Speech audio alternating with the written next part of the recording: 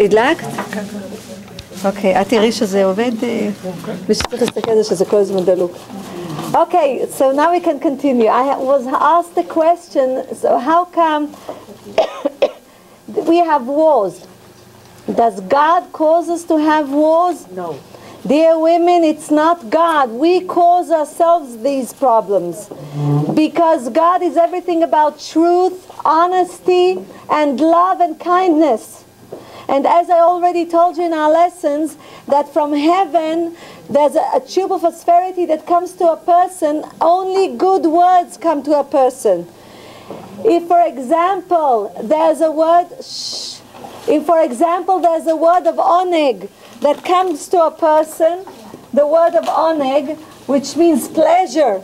God says, my son, we're going to bless him with pleasure. If, God forbid, this person sinned, the letters in the same word change their places, and instead of oneg, it's nega, it's a problem.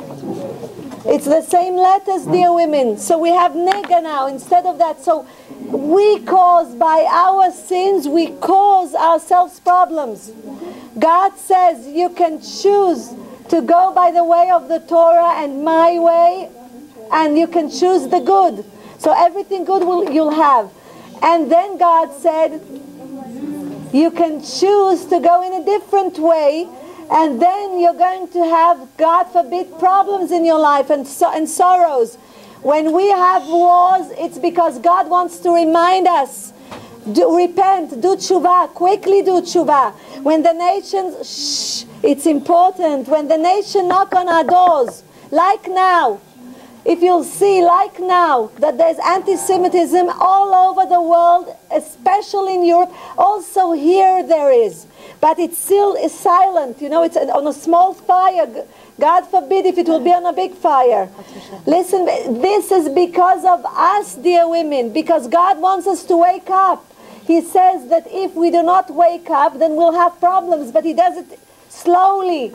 So if we will remember and understand and wake up, Bezrat Hashem, then we won't have any problems. Then none of the nations can hurt us. They cannot come even close to us. You understand? The whole prosperity of the whole world depends on the Jewish people. The whole world. If the nations would understand that if the Jewish people kept the Torah, and by keeping the Torah and living in the land of Israel, there will be prosperity all over the world, then I assure you that they will have seen to it that all of the Jewish people will go back to their land, to Israel, and that they will keep the Torah, and they will see that the whole world will have prosperity. There won't be any problem. Not with nature, and not with food, and not with wars. Everybody will live in peace. We don't even need borders.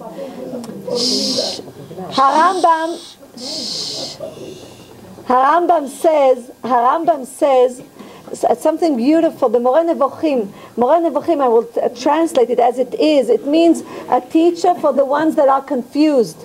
So it says that when you see wickedness in the world, the wickedness is caused by the absence of wisdom. היעדר חוכמה גורמת לרשע. Which means, היעדר חוכמה, it's not because a person is very smart, because if a person is smart, he understands that he comes to this life for a portion of time, you know, for a period of time that is limited. We do not live for eternity. So he understands that everything that he does in this world influences what will happen in this world and in the next world, in the true world. All the fruits, you understand, everything that we do, we merit for it, the fruits, the good fruits, we merit in the true world. Dear women, it says in the Gemara, Masechet Ta'anit, it says about Choni HaMe'agel. You know who was Choni HaMe'agel? Choni HaMe'agel is a person that was, his nickname, he was called the circle making. And why was he called the circle making? He was called by this because when there wasn't a few more minutes we'll take. He was called the circle making. And why? Because there were times that there wasn't any rain in Israel. So all the Jewish people came to him, to Choni Magel. He was a big rabbi.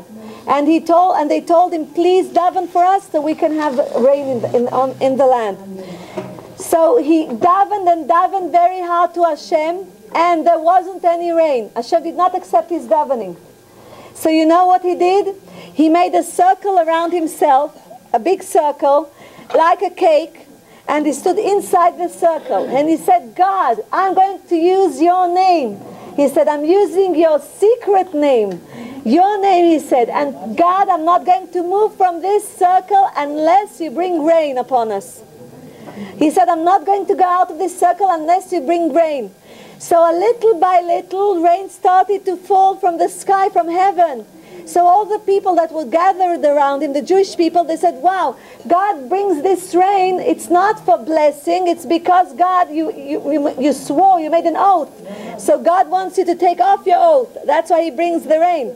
So when God heard this, it says, when God heard this, it says in the Gemara that big drops of water started to come down, mamash, like blocks. One drop was like one block. So big drops of water. So the people told him, what are you doing? It's like the Mabul, there will be a flood. We will all die. This is not a blessing. So then he asked from God that Bezrat Hashem, the rain that is going to fall would be a rain of blessing, Bezrat Hashem. So this is how Choni Magel received his name, because inside the circle, he received his name. He was called by this circle, the circle maker. And God gave blessing and prosperity of rain to the Jewish people. But I would like to tell you something that is connected to Tu B'Shvat about him. And it says in Masechet Ta'anit, it says in Masechet Ta'anit, it's a beautiful story about Choni Magel. Listen. It says like this, that he always thought about a sentence from the Torah that says this, כל ימיו של אותו צדיק היה מצטער על מקרא. שיר המעלות, you know, King David wrote it, שיר המעלות בשוב השם את שיבת ציון, which means the song of the Ma'alot, when God took from exile all the Jewish people back to the promised land. So it says, שיר המעלות, בשוב השם את שיבת ציון, he says, היינו כחולמים. So Choni Magel said to himself, the circle maker said to himself, how can you understand this sentence? How can a person sleep, he says, for 70 years in one sleep?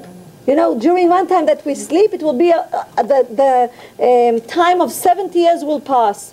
He said, how come? Because it says when the children of Israel come from exile. This was written, King David wrote it after the exile of the first temple. And the first temple, when it was ruined, they were exiled to Babylon for 70 years, and then they came back to the land of Israel.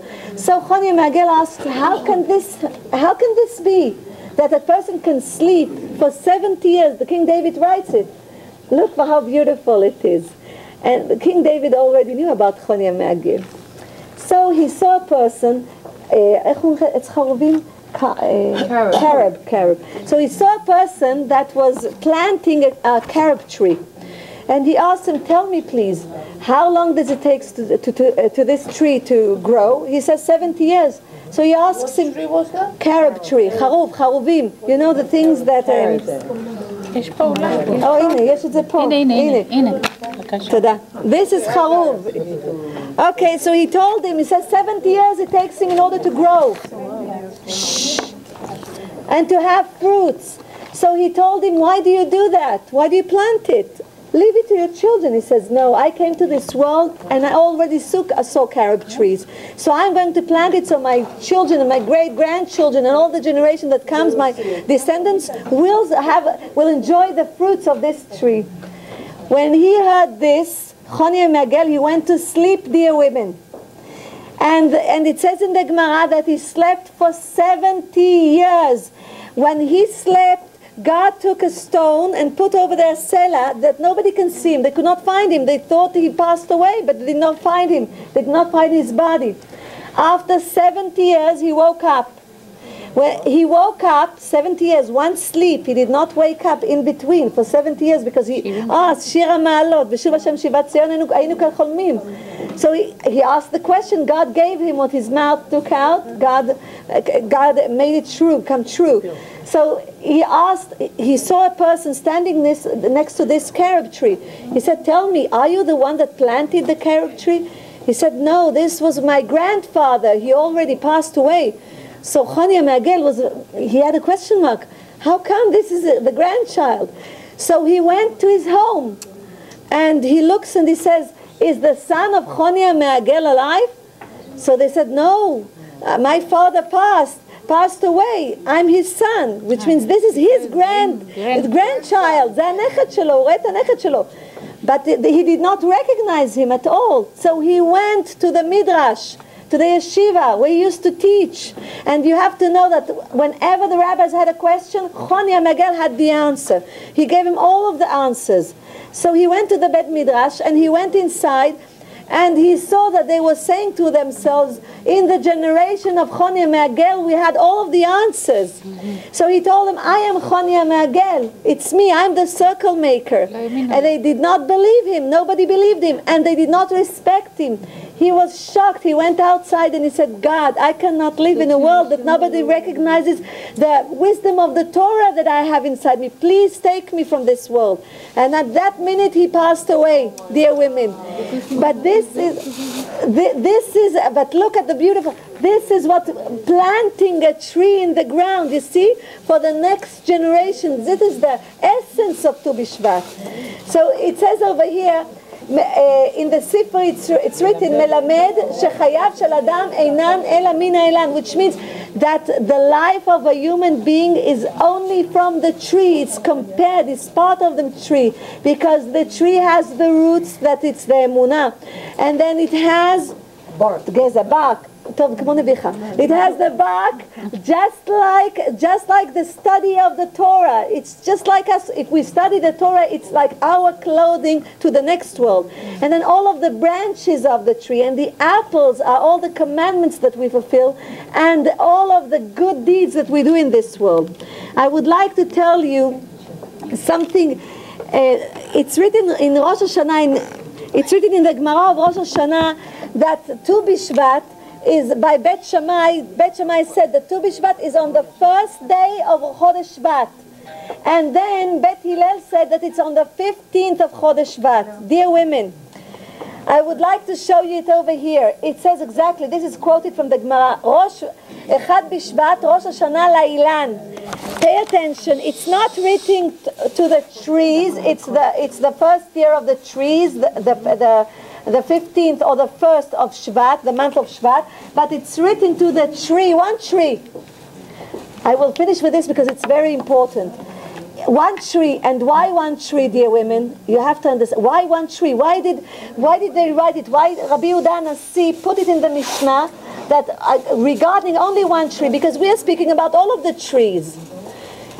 Dear women, listen very carefully. They mean that we are doing the fixing of the tree of knowledge, that the first human being ate from it. Why do we bless? Why do we bless the kshivu? Why do we bless over the fruits of the Holy Land? The 7 fruits of the Holy Land. You remember we studied also in Halachot, we studied it. Okay, why do we bless? Because, dear women, we are doing the fixing of the first human being. That is the fixing, because he ate from the tree of knowledge. If you pay attention, the orla, which means orla is a forbidden fruit. When the tree is planted for 3 years, we are not allowed, in the land of Israel, we are not allowed to eat from the tree for 3 years. And this is a big question. Why aren't we allowed to eat for 3 years? Why aren't we allowed to eat from it? So it's a big question. And more than that, for 3 years, on the 4th year, which is a netarivi, it's called in Hebrew netarivi, the 4th year is called netarivi, we take the fruits, the first fruits, we go to Jerusalem to the temple, over there we give it to Cain, and we bless and we eat it together over there in holiness. Then from the 5th year we can eat the fruits of the tree. This is the laws. This is the laws, and the question is why. Because, dear women, when the first human being, Adam HaRishon, Achal Me'etz Hadat, ate from the tree of knowledge, because of him, the earth was cursed, the ground was cursed. It says in there, Bebereshit, it's written like this, Vela'adam Amar, he said to the first human being, Ki shamata lekol ishtecha, because you listened to your wife, v'tochal min ha'etz, and you ate from the tree of knowledge, arura ha'adama ba'avurcha, which means the land is cursed for you. What does it mean? Because we can see that the land does give fruit, so how come it's cursed? Dear women, when the first human being was walking on earth, when he planted something, it grew immediately. It did not take time to grow. Immediately, when Mashiach comes, it will come back to the ways we will live in. This will be paradise. When we plant something, it will grow immediately. You understand? You do not have to wait. And everything will be big and juicy and sweet. This is the land. You will see in the land of Israel, when you eat the fruits of the land of Israel, they are sweet. When you eat mango in the land of Israel, it's like honey. When you come to the nations, when you come to other countries, you can see over there that even it looks nice, but when we eat it, it's not sweet as it's in the land of Israel. That's the blessing of the land of Israel. Eretz zavat chalav udvash, the land of milk and honey. It's a true blessing. When you eat in Israel, the fruits and the vegetables, it's a different taste from what we eat anywhere around outside the land of Israel, in exile. So, dear women, so the land was cursed, and now we're doing Ilui Nishmat. So what happened to a person? I gave a big lesson about it. You remember that it's written in Masechet Avot, B'Mishnah Masechet Avot, it's written, Hakinat, Ahava, V'Kavod, Motzin et Adam min ha'olam, which means jealousy, lust, and honor takes a person out of this world, literally, causes him death. It says, Kin'ah rekev atzamot, he who is jealous in other people, his bones, when he dies, rot in the grave.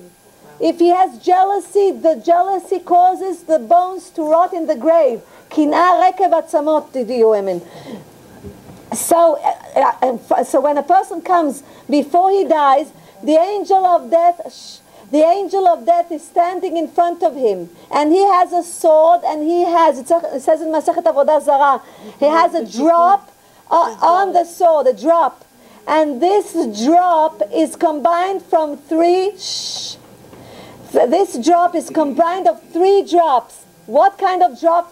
Jealousy, lust, and honor. Kin'ah, ta'ava, v'kavod yotzrim biyachad hatipa shel malach hamovet. And dear women, lust, when you have lust for food, for women, for money, for desire, it's a bad desire. It's not a good one. So, dear women, who creates the drop? The drop on the sword of the angel of death? We create it, each one of us. By our sins, we create the drop. And it says over there that the drop is from 3, I told you it's combined of 3 characteristics: jealousy, lust, and honor. So, dear women, those 3 drops that were created by the first human being and his wife, because the snake caused them to rise to the surface those characteristics. So because of that, the drop of the angel of death was created. And now this drops, when it goes to the ground, it causes the drop that there will be impurity in the ground. So that's why the tree has to grow for 3 years to overcome jealousy, lust, and honor. The 3 things we have to wait for 3 years in order to overcome this impurity, because it's a physical impurity and a spiritual one. That's why God says, you're not allowed to eat from it, because this is part of the fixing. And the more we bless over the fruits, the more we are fixing. We bless the blessing in the beginning and the blessing at the end. So we are fixing, we are part of the fixing of the first human being. And why do we need to fix? One of you can ask me, but we did not sin. He sinned. So why do we need to fix? If we did not sin, why do we need to fix? So dear women, we were all part of the first human being. All the women were part of Chava, and all of the men were part of Adam HaRishon. So once they ate, it's like we ate. We are part of them, we're part of one soul. So once they ate it, we ate it. So we are part of this fixing, we have to fix it. It cannot go away by its own, we have to fix it. We do it spiritually by eating. Abal Shem Tov says, when we eat, each woman, when you eat, you take your hand and you take a specific, you see I have 3 cakes that are the same. And still my hand will go to one piece of cake. Even though there are 3 the same over here, but my hand will go to one piece of cake. Why? Because that piece of cake is part of my fixing. And inside there's a soul, a nefesh, that I need to bless in order that it will pass to the next world, and I will do its fixing and my fixing. Do you understand? What? So I do the first bracha. What happens if I do not do it? When I eat something, it becomes part of my blood stream. It flows in my blood. When we eat something, it flows in our blood. So the spiritual nefesh that was in that thing flows in our blood too. If it was not a good nefesh, if it was a nefesh that had sins, all of its spiritual essence will go into our body too. So if we blessed, we made a fixing, and only good will happen to us. But if we didn't, we are going to gain part of this characteristic of that soul that we ate and did not bless. Do you understand? It's part of our body because it goes in our bloodstream. So this is a big fixing which we do. So dear women, we wait for 3 years, dear women, because we need to fix what the first human being did. So this is part, the first year is for the... I'm sorry, I interrupt you. Why would the 4th year, the whatever we're getting from that tree, why we are eating in Jerusalem? Because we finished the fixing, it's like eating it before Hashem. So then God brings purity around us, and everything is in holiness. You understand? Nothing can harm us. If you are still in the Israel, right? You are in a still the Holy Land. Why you have to go to the Jerusalem to eat on the 4th year the product, or that you can eat? No. Because why did they go to the temple, dear women? They went to the temple because the essence of Hashem. You went to the temple is over there. You gave it to the Kohen and the Levi, and over there you received the blessing and you ate from it. Because it has to be eaten in holiness. Because from this we learn modesty, dear women. We learn how to thank Hashem and to understand that everything comes from Him. It's not ours. It's not it's not that if I work very... You know, dear women, there are people that think that if we work very hard, then a person may tell you, well, I work very hard, and because I work very hard, I have money. Dear women, that's not true. It's because of the blessing, Birkat Hashamita Ashir, because of the blessing of Hashem we have money. Because there are people that work very hard and they have a lot of money, and all of the money goes in between their fingers. They cannot see nachat from the money. The numbers, when the lotto comes, big number. Listen, so the blessing of Hashem gives us prosperity. When does a person is humble and understands that the blessing of Hashem gives him prosperity? When he's allowed to eat from the fruit, and he understands that he will take the fruit to Jerusalem, to the temple, and first of all give it to the King of Kings and say thank you over there. And then he will be allowed to eat from it, which means then he conquered his lust. He conquered his honor. He conquered his jealousy. You understand? He received humbleness. I will end with this. We need to, Ki Adam Etz Sadeh, it's like the human being is like the tree, dear women. We need to learn from the tree. What do we learn from the tree? Humbleness. When you take a seed of a tree, an apple tree, for example. When you take, for example, an apple tree, dear women, you take a seed, put it in the ground. What happens to the seed? You know what happens to it? It becomes nothing. It rots in the ground. First of all, it rots. After it becomes nothing, after it rots, then from that it grows. So it means that we are dear women. We need to remember that in this world, that we are only the tools of Hashem in this world. We should not have pride, only pride of Hashem. We should not have pride on ourselves. Who are we? You know, in 1 minute, it's like Tito Sarasha. It says about Tito Sarasha that he said to Hashem, well, Hashem is a God, but I am, God forbid, a bigger God. He said, God can only conquer places or nations by water. He said, look at the generation of Enosh, the flood killed them. The generation of Noach, the flood killed them, water killed them. And then the Egyptians, also Hashem killed them with water. They drowned in the water. So he said, but I conquered, I went with a sword, I conquered places. Tito said, God said, this is what you're saying, I will show you who is ruling the world, who is the true ruler. He took a fly. He took a fly, and he told the fly to go through the nose to the brains of Titos. The fly went through the nose, to his brain. Over there, it was a female fly. She laid eggs. You know, he couldn't sleep, he couldn't walk, he couldn't do anything. He asked to open they opened his brains. They opened and they found there a nest full of flies inside. He died because of it. So God showed him, that's what you think, that you are the ruler of the world. You conquered places, you have money, you have servants, you have slaves.